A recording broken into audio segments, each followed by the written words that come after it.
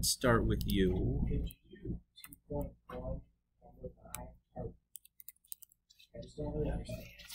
Yeah, 2.1, number 9, part B. So I'm going to read this question here for everybody because I'm guessing that we don't all have a book in front of us. So here we're told or asked, the point P, comma 1, 0 lies on the curve y equals sine of 10 pi over x. So in the first problem, or in part A, it asked us to find the slope of a bunch of secant lines that would approximate the slope at that point 1, 0, or that we might want to use. In that, we would have noticed that, like, this is not doesn't seem to be helping me approach to a single value. You're getting stuff bouncing all over the place, like positives and negatives, and it doesn't look like it's being very cooperative.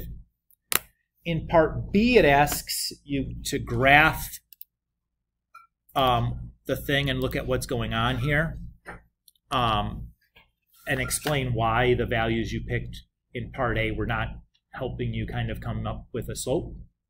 So this is the function, sine of 10 pi over x.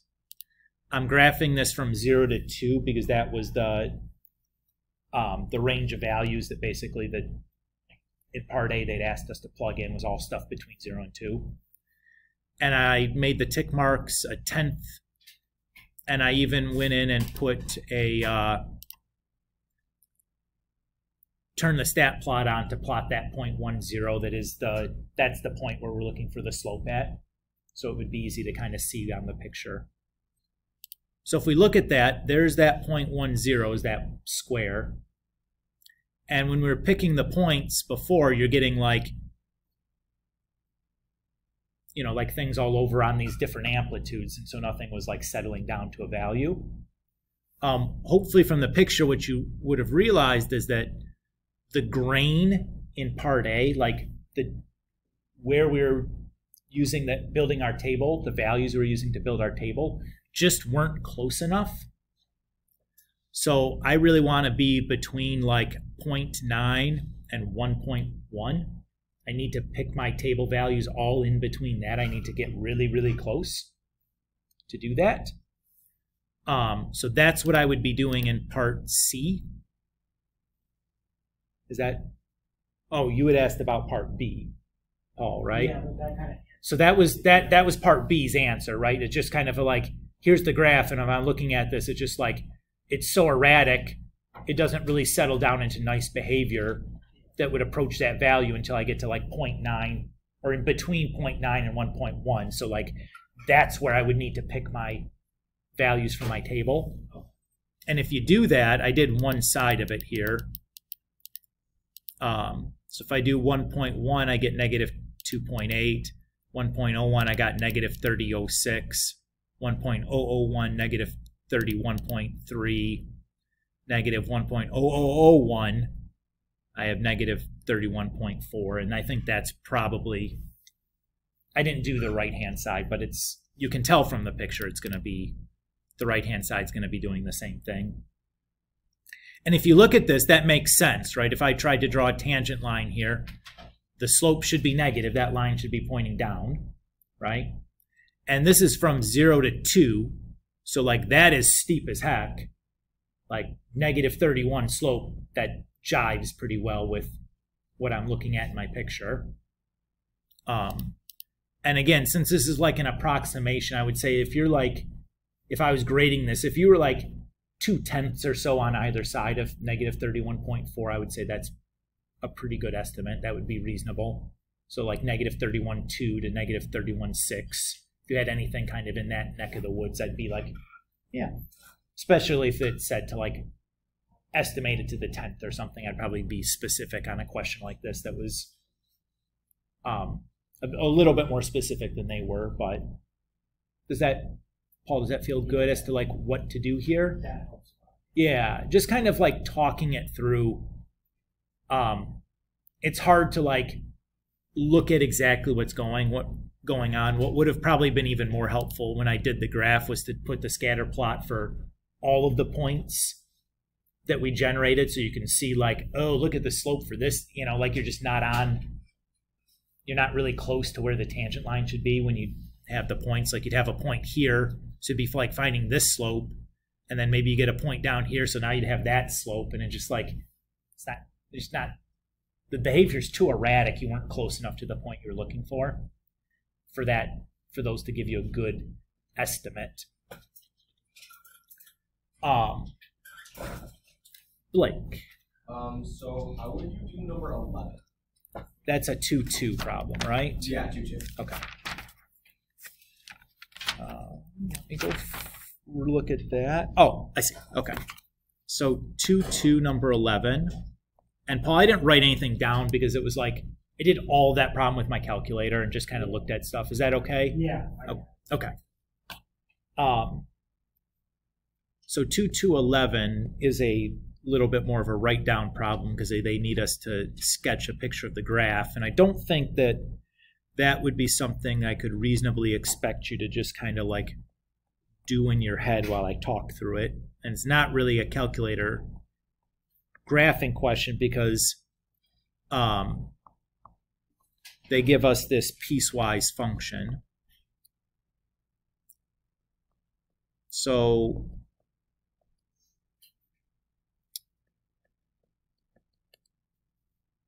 okay. So when you see something like this is called a piecewise function. Have we talked about these before? Maybe briefly or not really? Okay. So what a piecewise function is it's defining a function with like a discrete number of pieces. So like what this function is saying is for x's in our domain that are less than -1, this is how we draw the function. And when your x's are between -1 and +1, this is how we're going to draw the function. And when your x's are bigger than 1, this is how we're going to draw our function. Does that more or less make sense? Trying to keep it relatively simple, the explanation there. So to graph this thing, I'm going to need to graph each one of these 3 pieces separately. And I'm going to do this by hand. And I'm just going to kind of use an XY table to do this. So if I look at that first piece, what type of function is 1 plus x? Linear. How many points do I need to graph a linear function? 2. Now, here's the thing. One of those 2 points needs to be a certain point. Why? Because unlike a normal line, this is only a piece of a line. So we have to have where the line either starts or stops or maybe both. Now in this case, since my inequality is a one-sided inequality, I just need where the line is going to end, right? Where does the line end at? What value of x does it stop being a linear function at? -1. So that has to be one of the x's I'm going to choose to do that part. When I plug -1 in for x, I get 0. And then I'm just going to pick some other value of x that's also less than -1. I'm going to do -2. So that gives me the point -1. Or -2, -1. So -2, -1. There's my point. Now, notice something here. If I look at the domain for the yellow, is -1 in the domain for the yellow? No, because its x is less than -1. So what am I going to do when I plot the point -1, 0? Open circle. Very good. So there's my first piece. Everybody cool? So now I'm going to graph the green piece. If I look at the green piece, what kind of function is x squared? No. Oh, I'm just kidding. That was Quadratic. That's the word you're looking for. Yeah, you got the wrong names. Yeah. It's okay. We got our names mixed up. It happens. You knew what I meant though. Okay, quadratic. How many points do I need to graph a quadratic? At least 3, right? One of those 3 has to be the vertex. Now you should be able to look at x squared and tell me what the vertex is. 0, 0, right? Everybody's okay with that? Okay. If not, what could you do to find the vertex if you didn't remember algebraically how to find it? Type it into your calculator and use like the minimum or maximum command, right? You just type the equation to the y equals and do the min or max, and you'll find the vertex, right? If you're stuck, Jillian? If not, what is the equation to find it? The x-coordinate of the vertex is negative b over 2a. Yeah. In this case, b is 0, so you just have 0 over 2. 0. And when I plug 0 in, I get 0, so. All right, what other 2 points do I have to pick? Or what other 2 x values do I have to pick for this? Negative 1 and positive 1. Why? Those are the bounds of that piece, right? That piece starts at negative 1 and it ends at positive 1. When I plug those in for x squared, I just get 1 for each of them. Everybody's cool? Okay. Am I moving at an appropriate pace here? You guys feel pretty good? Now, when I'm plotting these points, what do I have to be a little bit careful about? Yeah, 1, 1 is open, right? So there's my parabola there. And the last piece we'll do in blue. Now, you don't have to color code these pieces like I'm doing. I'm just doing it so that if you're going back and looking, it's a little bit more clear what it is that I did here. What type of function is 2 minus x? Linear. How many points do I need? 2. What does one of the x values have to be? 1. So when I plug that in, I get 1.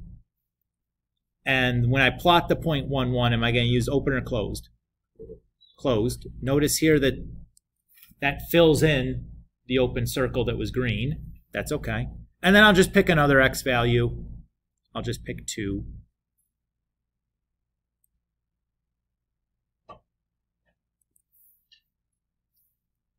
Okay.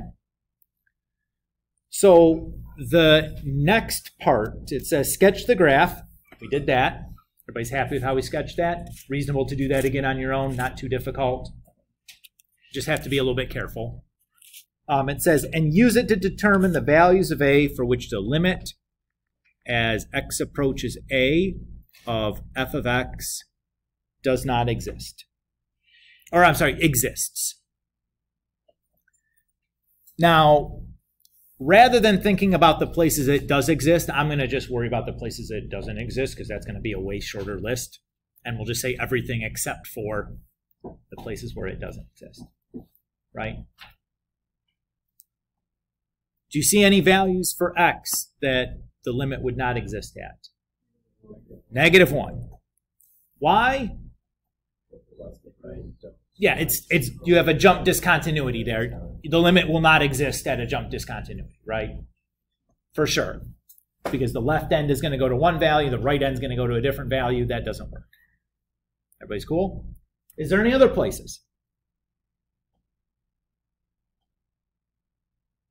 No, right? Everywhere else, the left and right end meet at the same point. Everybody agree? Okay, so that's it. It's everything except for negative 1. So maybe you could write A is a member of the set negative infinity to negative 1, union negative 1 to positive infinity.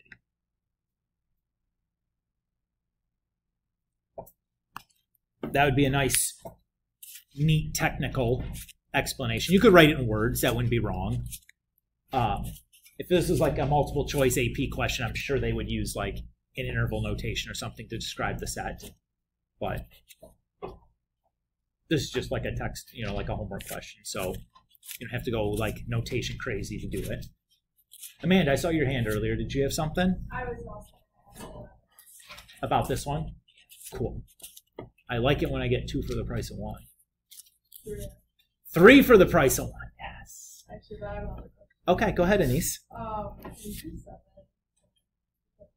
2.1, number 7? Yes. Sure. Go back. All these 2.1 questions were like kind of involved, right?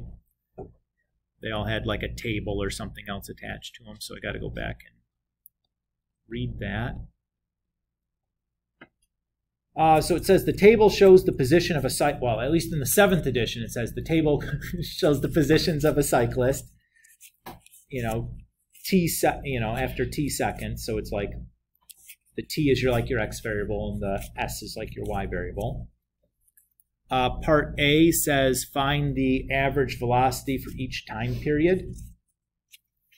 So velocity is just like distance traveled divided by time, right?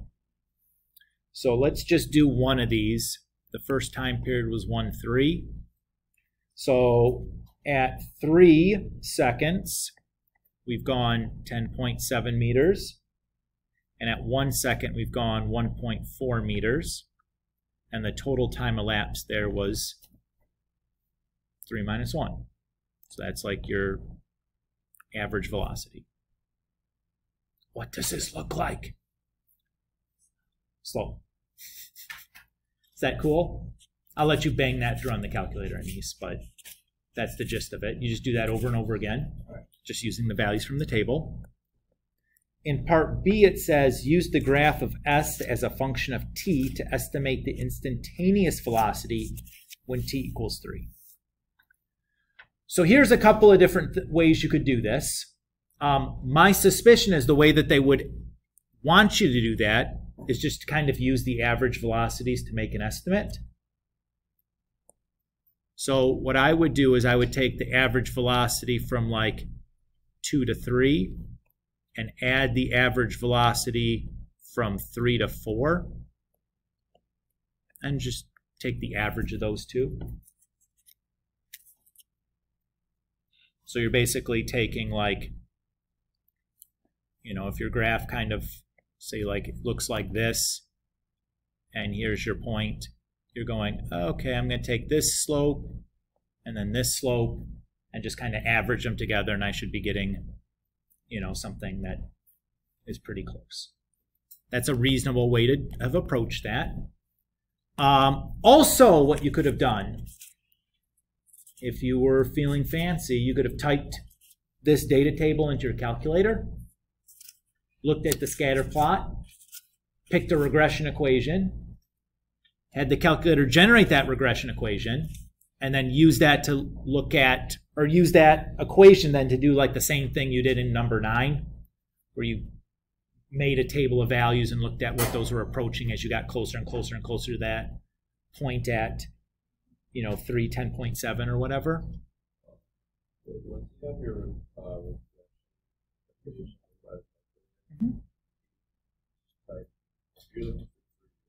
You're looking for the slope of the tangent line at 3, which is the same as the instantaneous velocity. The value at 3 is just going to be the position of the cyclist. You're looking at for the speed of that cyclist at 3. Does that? And again, that right there is an issue throughout like all of introductory calculus for most students. It's like just getting a little bit confused. Are we talking about the value of a function or the slope of a function at a value, right? So we do need to be careful about that, and I'll try harder to be clear and consistent about how I'm verbalizing that. And then the third thing you could have done, again, you could have taken that scatter plot, could have just sketched in a best fit line, drawn in a tangent, and just used the picture to estimate what the slope would have been. That would have been also like not a bonkers way of going about doing it. Probably not the most accurate thing in the world. But like at this point in section 2.1, that's not a bad method to have gone about and tried. Any of those I think are appropriate. You'll probably get different answers depending on what you did, because well, they're different. They're all estimates, Anise, does that feel? Yeah. You feel happy? Okay. Paul. Sure. That's the easiest question I'll get all day.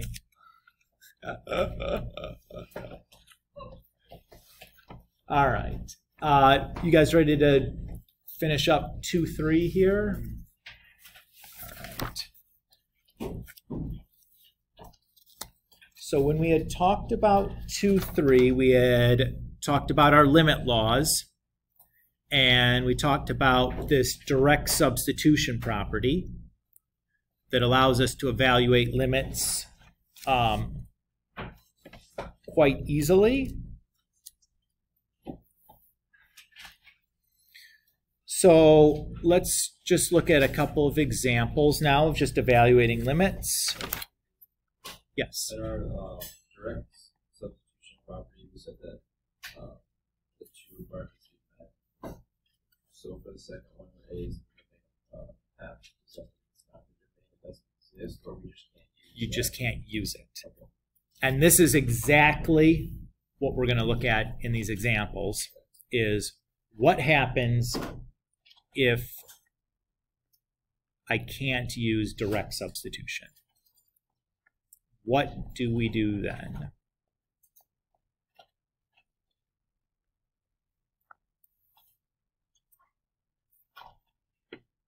So we have the limit as h approaches 0 of the quantity 3 plus h squared minus 9 all over h. The first thing I would do is try direct substitution. If I plug 0 in for h, what's going to happen? It's undefined because you're dividing by 0. What does that tell you? 0 is not in the domain of that function. Everybody's okay? So the limit laws are gone, can't use those. Direct substitution is gone, can't use those. What should I do instead? Well, I'm going to rely on algebra to try to simplify this down and see if I can cancel some stuff out and get rid of that h in the denominator. Because that's really the problem, right? So any ideas of what I might want to start by doing?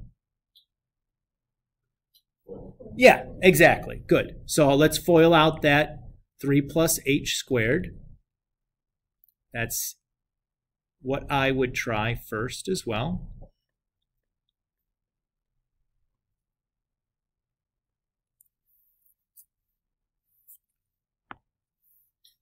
And just a heads up, very common mistake students make is they start dropping their limit in front when we start doing these simplifying a limit. If you do that on the AP exam, that will get marked off. You will not get marks for any calculation where you have limit equals and then the limit goes away at some point without actually evaluating the limit. That will not get marks if you do that. I will be picky about that when we do written things. I'm just letting you know in advance that if that goes away, that's a problem, okay? Because you haven't evaluated a limit yet, right? We've just done some algebra. The limit's still there. We haven't dealt with it yet. Cool? Okay, so we did that. We expanded that parenthesis out, or expanded those exponents. What do you notice? Those 9s will cancel out. I have a plus 9 and a minus 9. Rad. If I look at what's left, I have a 6h plus h. Those have a greatest common factor of h in them. Once I factor that greatest common factor, what can I do? Cancel the h's. And that was my key, right? All of a sudden, no h in my denominator. Now, can I do direct substitution? Yeah.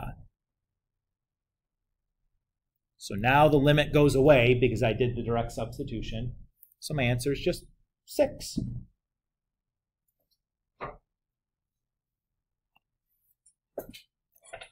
Very common kind of trick to use to evaluate a limit.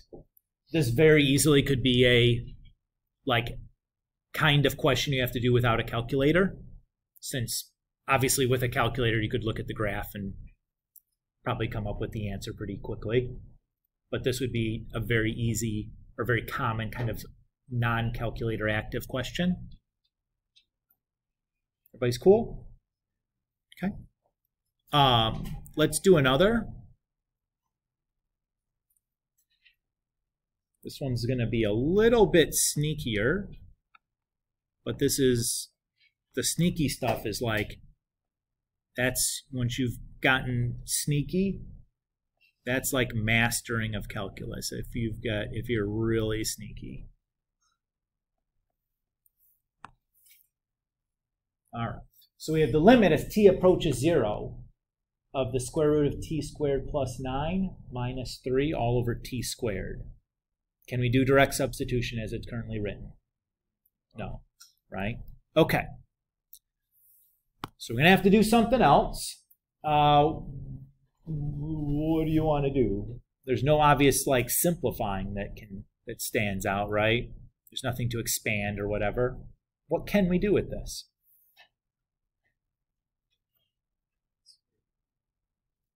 What about the square root? Oh, we can't break a square root at a plus sign, so you can't just do the square root of t and then the square root of 9. You can make it still get rid of the square root.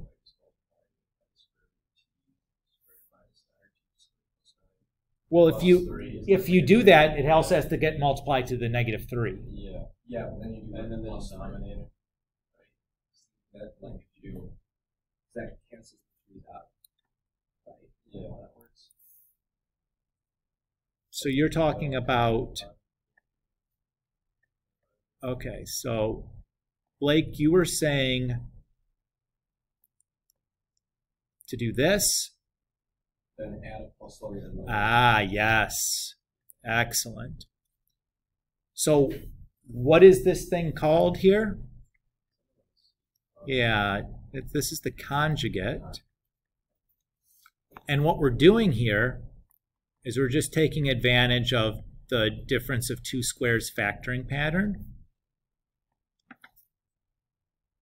Right? So this is like my a minus b, and then this one would be like my a plus b. And why is this so advantageous? Why is this going to be quite helpful for us? It's going to get rid of the square root. Absolutely. Now it gets a little bit messy before it gets nice, but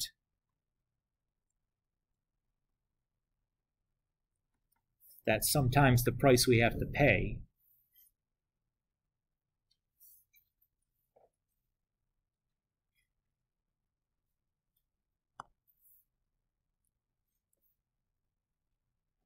Everybody happy with what we did there?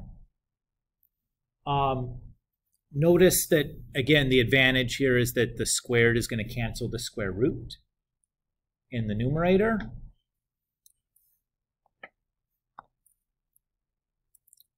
So in the numerator, remember the limit. We're going to have t squared plus 9 minus 9 over, again, t squared times the quantity, square root t squared plus 3. If we look in the numerator, what do you see? Yeah, plus 9 minus 9, cancel them out. So we're left with just t squared in the numerator, which means we can reduce the denominator with it. So we're just left with or the limit, got to remember the limit, of 1 over square root t squared plus 9 plus 3.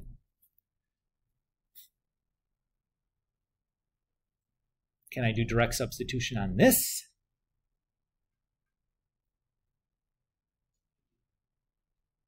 Yeah. If I just plug 0 in, there's no problems with that.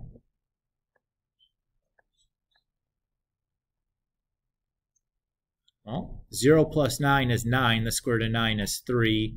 3 plus 3 is 6. So just have 1/6.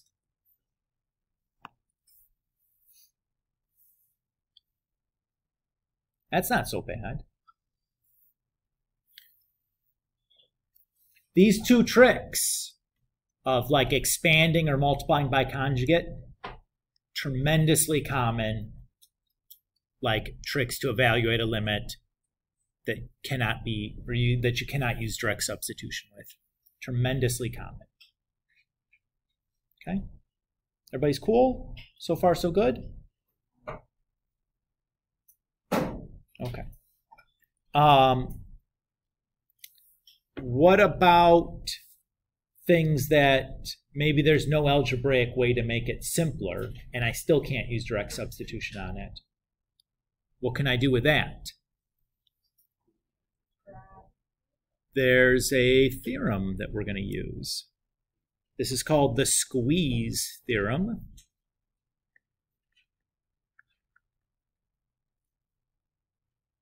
Very common to see this as part of a free response question, having to apply the squeeze theorem.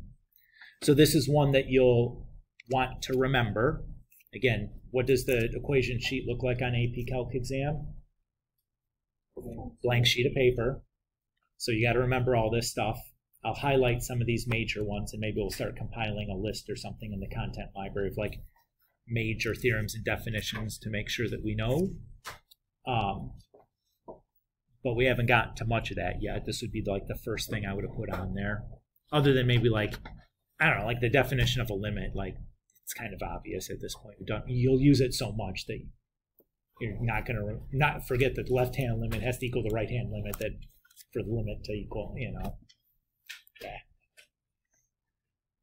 All right.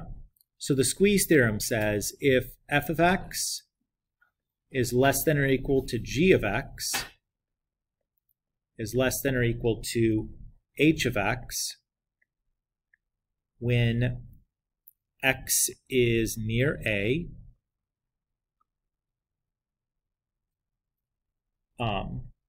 except possibly at a, and the limit as x approaches a of f of x is equal to the limit as x approaches a of h of x, and that limit is L, then the limit as x approaches a of g of x is equal to L, provided something. What do we still have to have before we can say that that's true?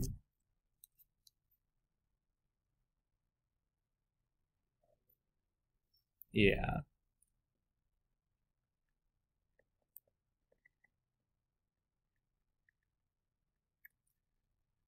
Okay.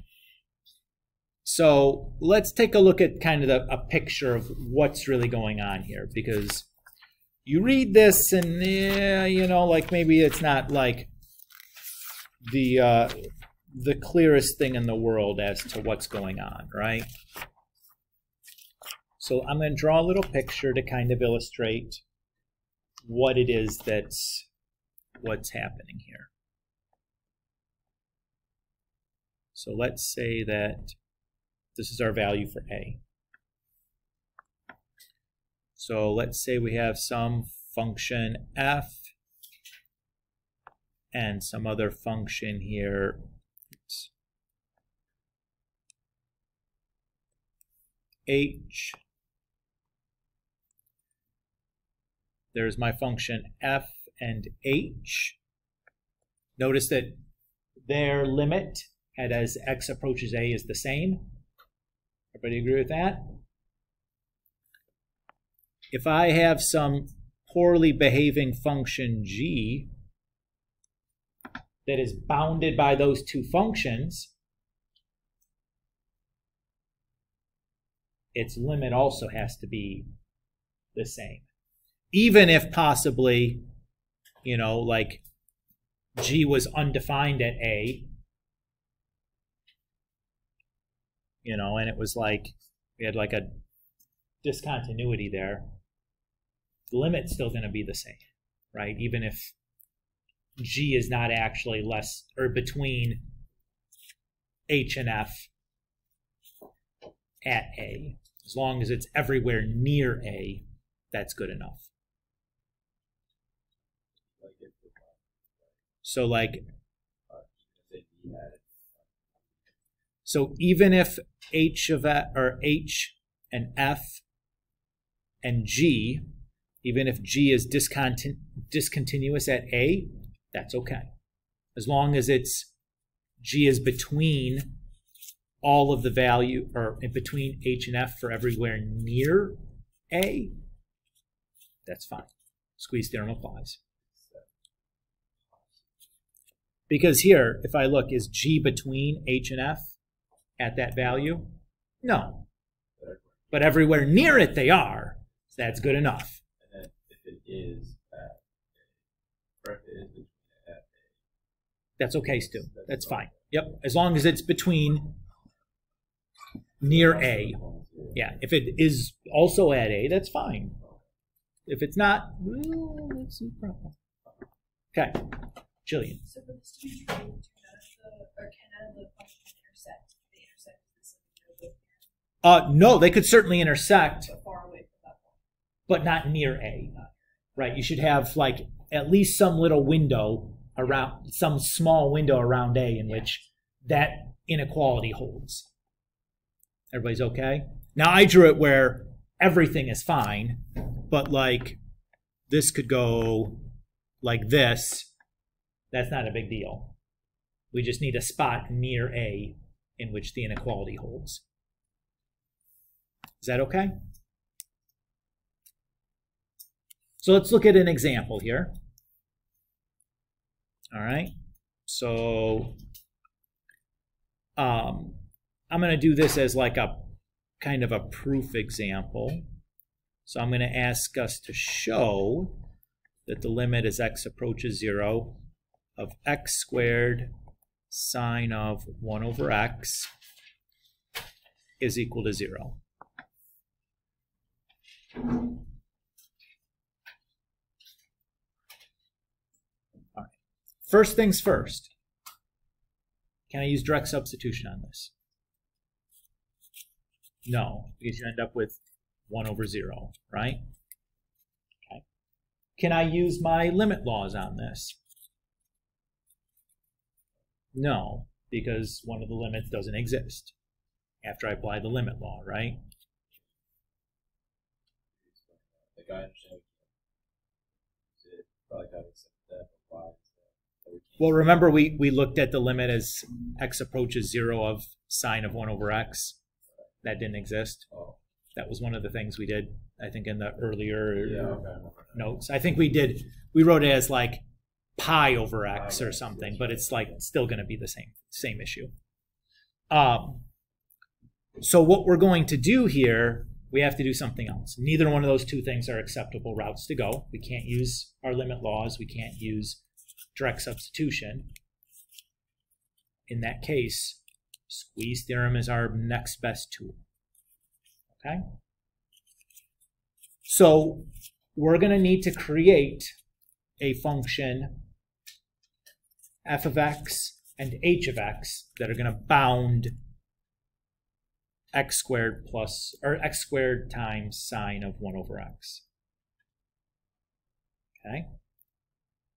So the piece that we're going to want to start with is just the sine piece. Okay? So let's just think about sine x. What values bound sine x? Think about the graph or think about the unit circle. 1 and negative 1. Very good.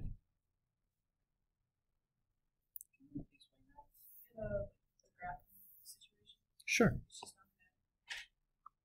So if we looked at the graph of sine of x, it did this, right? Where this is 1 and this is negative 1. So like all the y coordinates on the graph of sine are in between -1 and +1, right? Does that feel good? Yes. Okay, sure. Okay. So this is true, right? Everybody's clear as to why this is true. Pulling that, not trivial the first time doing it. Having seen the example where, like, if there's a trig thing in it, I'm just going to start with the trig thing and the bounds for that trig thing. Helps enormously to see this trick. But anyways, if this is true, then certainly that has to be true, right? If I take the sine of anything, it has to be between -1 and +1, right? Even if it's sine of 1 over x, it's still the sine of something. It's the outputs, if there is one, has to be between -1 and +1. Everybody's okay? So what I'm trying to do here is I'm trying to build this thing we're taking the limit of, now that I have an upper and lower bound for part of it. I'm just going to keep changing this until I have x squared times sine of 1 over x. Does that feel okay? What do you think I should do next?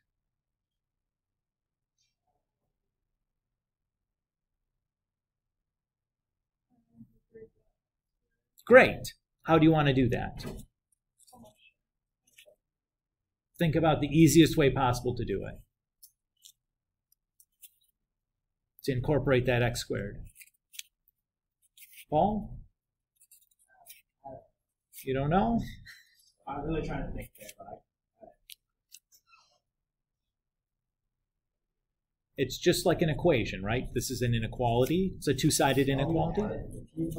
I'm just going to multiply each part of the inequality by x squared, right? If I have 1 is less than 3 is less than 10, if I multiply everything by 2, that inequality will still hold, right? So I can do the same thing here.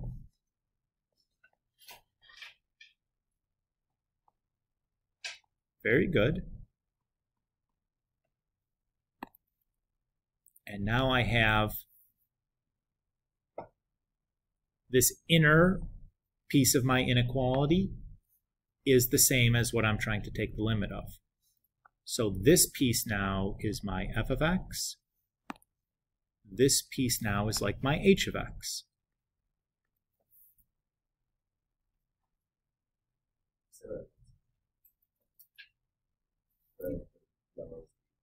Yep, the yellow is the f of x, right? If I go back to the theorem, the yellow is the lower bound function, and the blue, I think, is the upper bound function, right? That's all we're saying.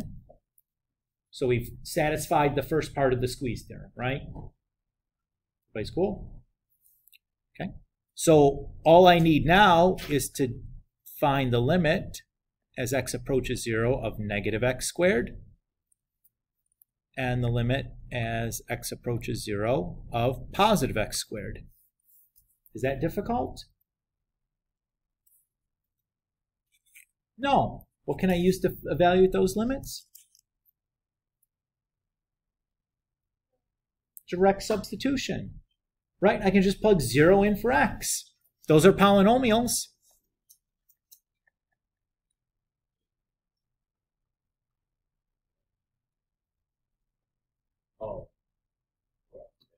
And since those two are equal, I know then that by the squeeze theorem,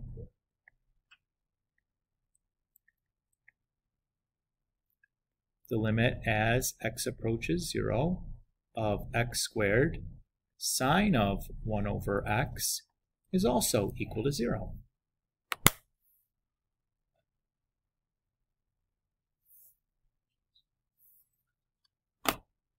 Really cool, right? You took what was going to be a limit that we couldn't do anything with algebraically, and you translated into like two of the easiest limits you could possibly be asking ever to take. Just like this is direct substitution into like the least complicated looking thing I've ever seen. just to illustrate kind of what's going on one more time, let's just sketch in the picture here so you guys can see what this looks like.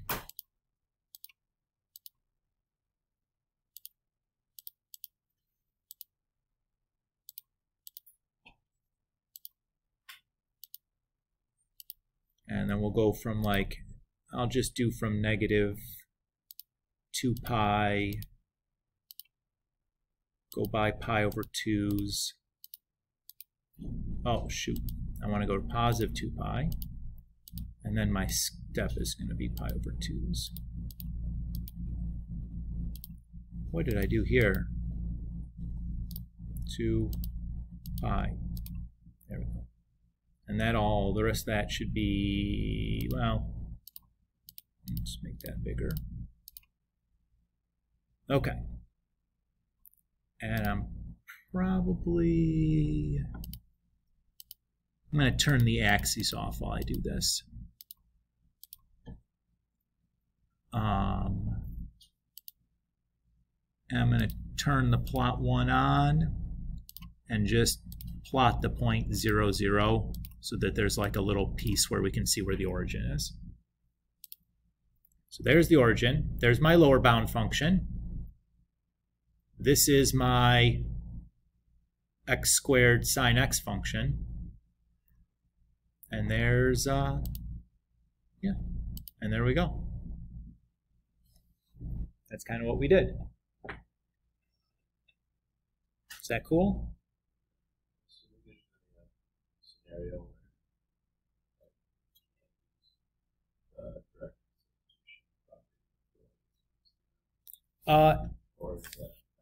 I mean, there are situations like that. Would probably be on the scope of this class. Okay.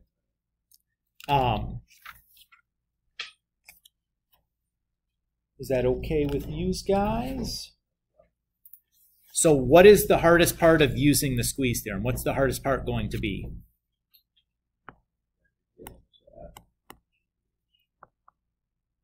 Yeah, I think Paul or John's right on it. Is like finding this relationship is typically going to be the hardest part. Once you found that, though, your limits that you have to take usually are very easy because you want to get like some polynomial piece that you can just do direct substitution with.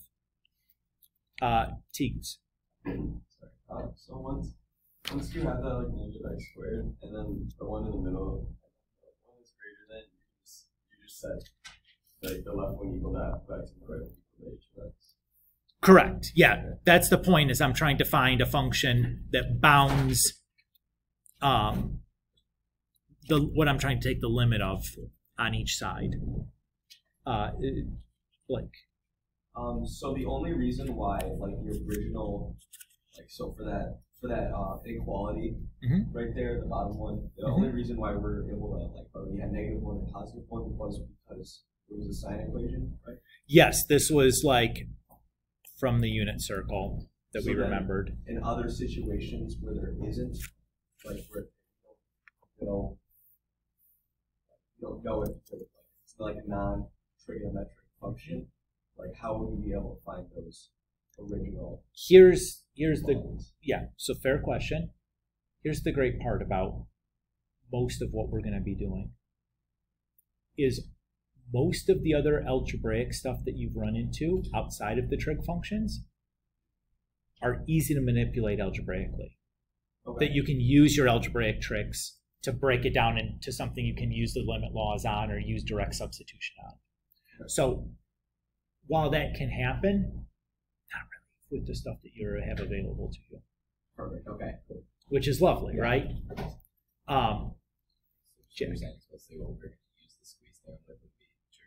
Is stuff with a trig in it, yeah. Where it's like, great googly moogly, what am I going to do with this? And it's like, start with the trig piece, build out what you need, and usually it'll get there. Jillian. In this situation, the coefficient of sine is kind of like the balance. It would always be like that with the coefficient is always the thing that creates our balance. Or or? Well, I'm going to answer no to an always question because I haven't Okay. thought about it hard enough to Where answer. are you most That could be a common pattern, okay. a common occurrence. I'll say that could be common Okay. at this level, especially. Okay. How do we know when to not just automatically make that coefficient bounce? Like what?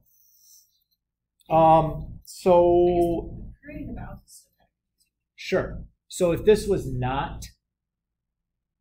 say tangent, is tangent bounded between -1 and +1? No. So we'd have to try something different on that kind of a situation. Or if you had cosecant or secant or cotangent, where those all have like infinite bounds, you'd have to come up with something else that was going to do that for you. So what if there is no bounce for the y? Well, Can we use the squeeze theorem for something like tangent, or it's just going to keep going? you can, but we have to be careful. So We just have to let's just say we have like tangent of 1 over x. I don't even know if the limit for that exists or not.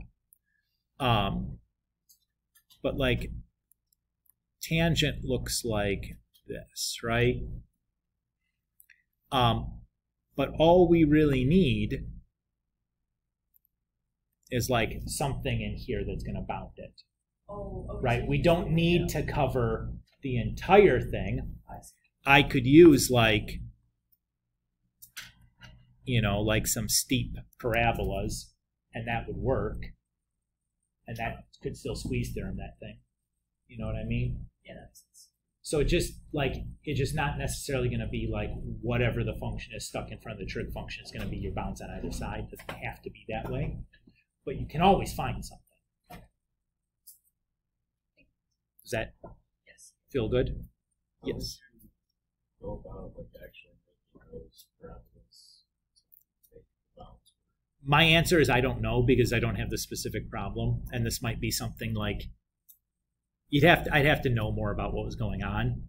But ideally, I mean, worst case scenario, I could look at my calculator and just keep picking progressively bigger coefficients in front of the x squareds until I'm like, okay, that looks good. We'll use that. And it would work. Does that, Yeah. that's not very satisfying, but it'll go. It'll go, yeah. Does that, yeah? Okay. And again, ideally, the candidates, the things that you want for your F and H, I would ideally want polynomials. Like I want a polynomial there that I know that I can direct substitution anything with, right? All polynomials are, any limit for a polynomial you can use direct substitution on because their domain is all real numbers. So you'll always be able to do that. That's my number one candidate for doing that. Like you could have just as easily used x to the 4th here. Like there's no reason that wouldn't have worked. Or any even exponent would be fine. X to the 6th, x to the 8th, x to the 12th, whatever. They'll get steeper, but it's still fine. They're still bounds. They still meet like a little narrow little neighborhood around that A. So sometimes you have to be like a little sneaky about it, but as usually at this level, when you're seeing it for the very first time, it's not going to be too sneaky.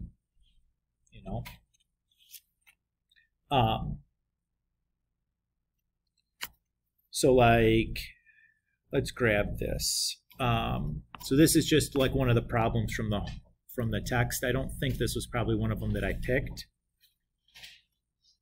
But it says the directions just say use the squeeze theorem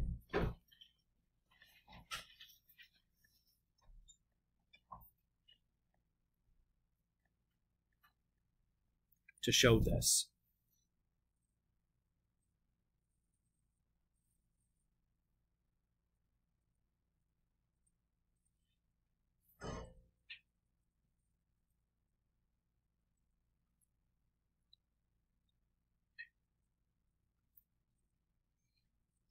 Now, Jillian, this one, because we have a sine x there, is going to be exactly the same as the previous one. Everybody's okay, can see that? That it'll just end up being, oh,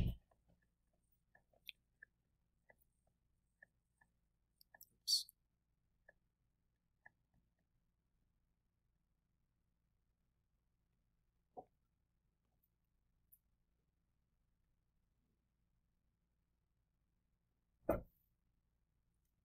Like that'll be what we end up getting. And that's okay, because we can direct substitution those radicals. So that would equal 0.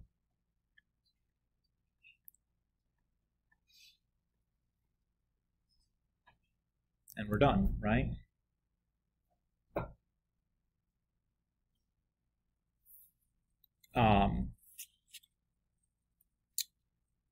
Oh, here, let's do this one.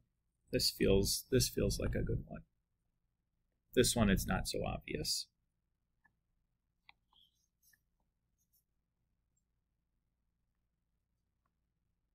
When I look at this, I'm not even sure exactly what this will end up being.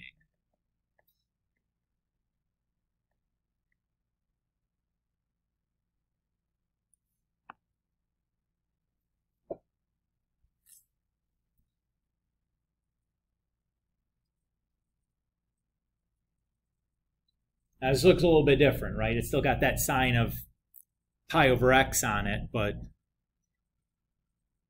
it's now not going to be quite so simple, right?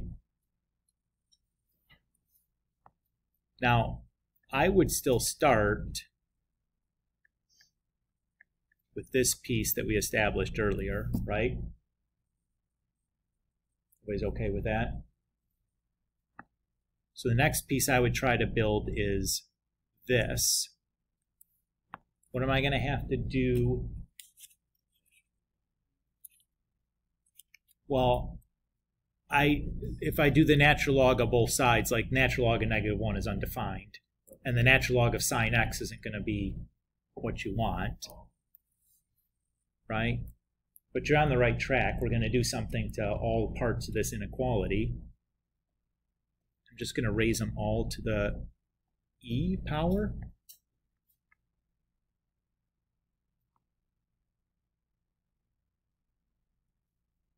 Everybody's okay with that? Well, if you think about it, let's say we just have like 1 is less than 2 is less than 3, right? E to the first is definitely smaller than e squared, which is definitely smaller than e cubed, since e is bigger than 1, right? And even if this was like a negative number, that just means like 1 over e. So that's super small. Like it's still, if you think about it, with just some real numbers in there, it's like, oh, sure, that holds. I can do that. And if you're ever unsure, if like, can I do that? Like, is that okay? Just make a real numbered example or two and run through it and be like, yeah, I don't see it. There's no reason why that shouldn't work. You know, use negatives, use 0, use like funky stuff to just make sure. But you can definitely do that. And then we can just multiply everything by the square root of x.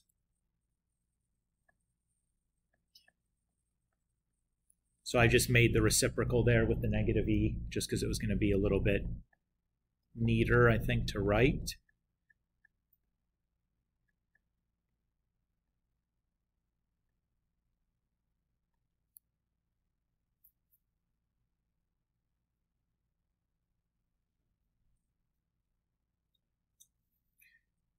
And now I'm going to ask, so now we have the whole thing, right?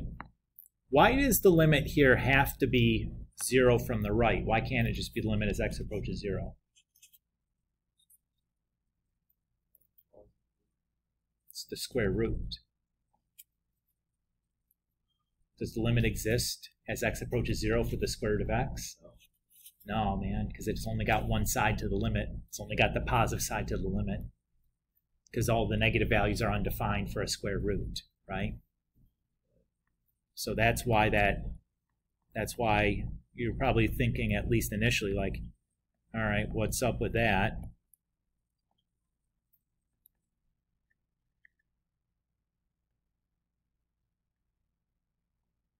And that's why.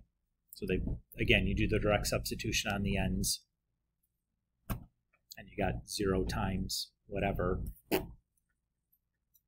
0. Does that feel okay though?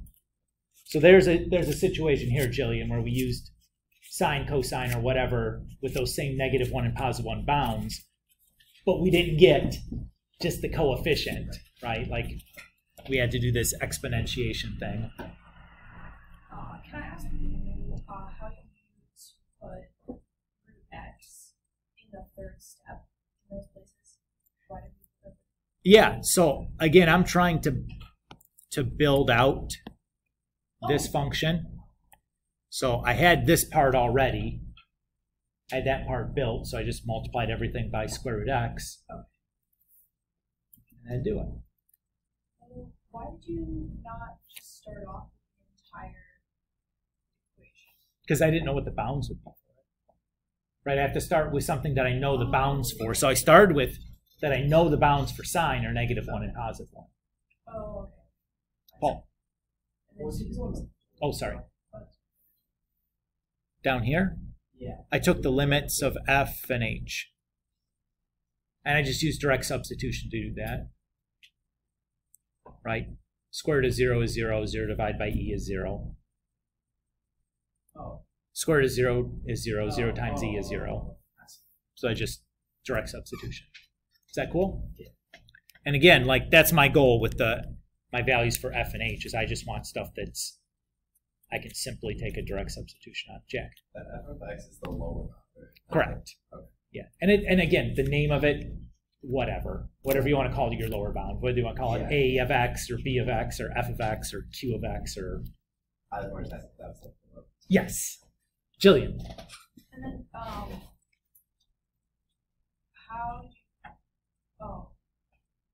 okay, I understand. With the little plus sign, as the first limit, and that's 0. What is that? That's the limit, the right hand limit. And then the other one is like the left hand limit? If it's the negative sign in the exponent. Okay. And why did we have to use the right hand limit at 0? Why couldn't we use the left hand limit at 0? Because if you think about the square root function, there is no left hand limit for a square root function because you can't square root negatives. Right. Anything less than 0 is undefined. So we couldn't have done the limit as x approaches 0 for this. So then the other limit is just x as it Oh yeah, this approaches 0. sorry, this one should have a plus sign. Yes, that's what you're asking. Yes, yes, So yes, they're yes, both yes. just two right hand limits. Yes. So they're the same thing. They're the same. Yes. Oh. But Yes. they won't be the same because we have e multiplied by. Well, if you do the direct substitution, this is 0 over e, which is just 0. And this would be Oh, okay. e times 0, which is also just 0. Oh, okay. So yes, they are equal. Nice. They're not the same limit, but they equal the same, they have the same limit. Right. And then, can I ask a question on the previous example? Uh-huh. How? I forgot my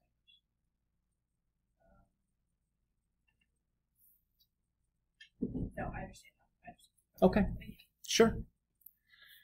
Okay, that closes up section 2-3 for us. If you can hold off on the homework here until looking at it till tomorrow or something, so I have a chance to go through the 7th edition textbook and update the list of problems to match things I actually want you to do and exist in the textbook that you guys should be looking at.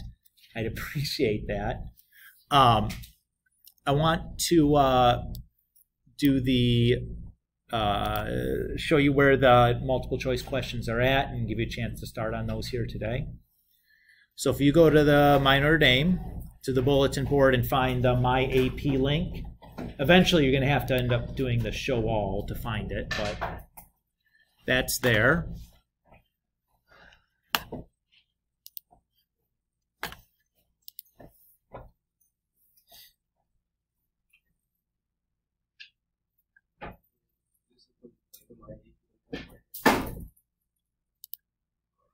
this. The downloads is not where you want. The download is just the registration code. Yeah. Oh, I see. My AP is under the link section because we're going to the website. You guys will do the login because everybody made a login. Jack, you haven't? Just double check that after class. I'm pretty sure I know, but I just. I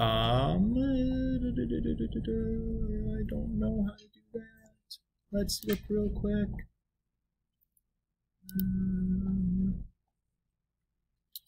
6 hour. Well, I have 12 in there. There's 12 of you guys, but Oh, yes. yep, there you are. You did it. All right, thank you. No problem.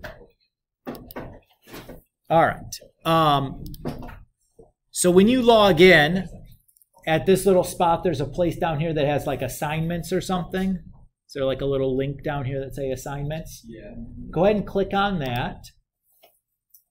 And then I think the active assignment is called like quiz 1.1 through 1.4. So those numbers don't correspond to our textbook.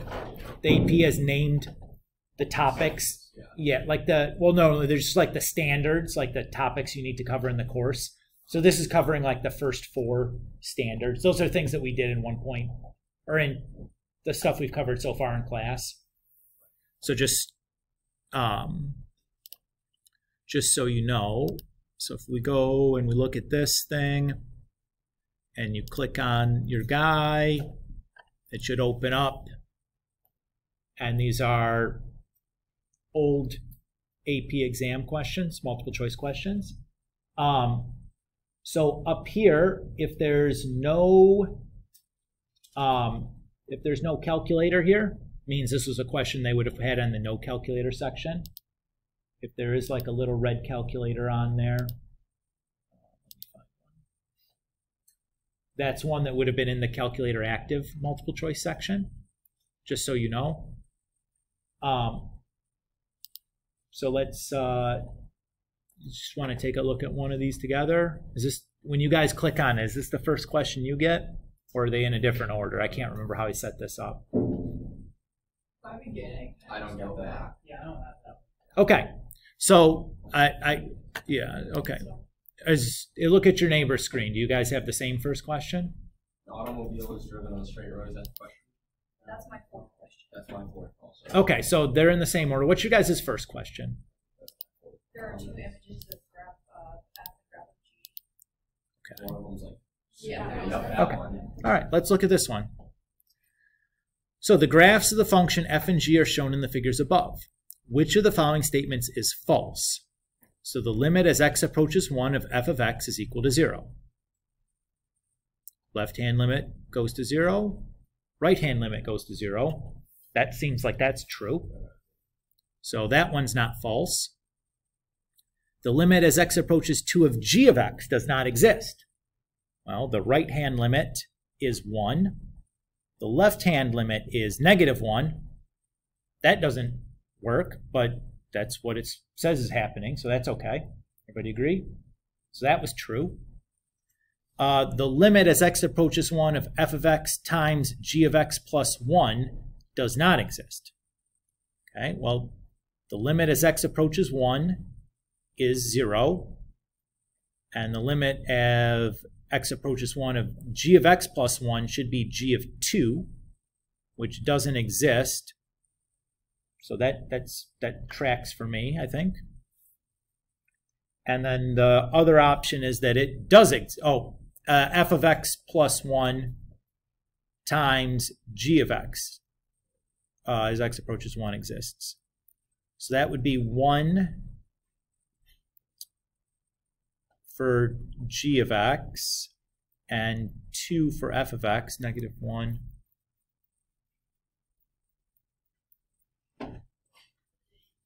So that worked. Oh, I'm so stupid. So this is the one right here, right? Because you have 0 times.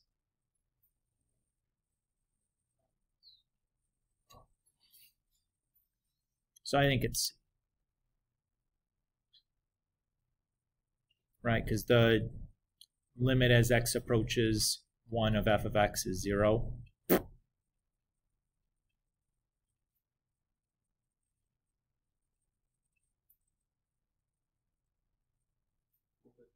g of x plus 1, no matter what, does that not exist? That's just g, or that's just as x approaches 2. And that doesn't exist at all. So the statement is true, right? Yeah. What is going on? Did we miss some other thing? Because if you go So that certainly doesn't for D exist. as That's x, certainly 0. f of x plus 1, which is really just as x approaches 2. Well, let's look at these two. These are the two that it could possibly be, right? Everybody agrees that it can't be A and it can't be B. Does everybody agree with that? Wait, which one's D is different?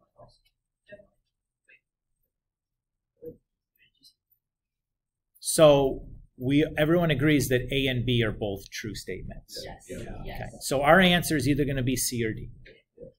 Okay. Let's look at D. So the limit as x approaches 1 of f of x plus 1 is just going to be f of 2. So that looks like -1, right? Just by direct substitution. If I do f of 2, that's going to be -1. Everybody agree? And g of 1 is 1. So that certainly exists. So like this is the one that we were like, we have 0 times does not exist. Is that does not exist, or is it not does not exist? That's the one I would be picking, because the other ones I'm certain are true. Does that, you know what I mean? Huh? Well, yeah, because g No, man. do that trips. No, man. Limit of g of 2 doesn't exist. Correct. Right. Anybody want to submit with 1 to 10 to just see if we're right? No. You boogers. Take one for the team. Or wait, do you have the answers? Like, can you like?